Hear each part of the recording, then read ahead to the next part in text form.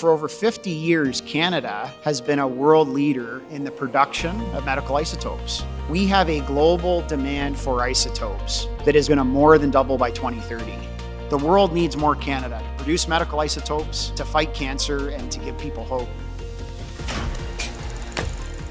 Thank you very much for joining us today on our Isotopes for Hope podcast. Oh, it's a pleasure to be here.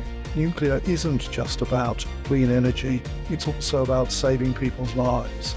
Radiopharmaceuticals are superior to the drugs that have been in the market before. Millions of patients will benefit from these therapies. There's very specific attributes to cobalt-60 that no other technology can do. We're going to see more cancers, more hard-to-treat cancers that are treatable with radiopharmaceuticals. The need for cobalt production is going to increase over the next several years at a rate of 3 to 6%. We have a duty and an obligation to continue to evolve our capabilities to remain a global leader in this field.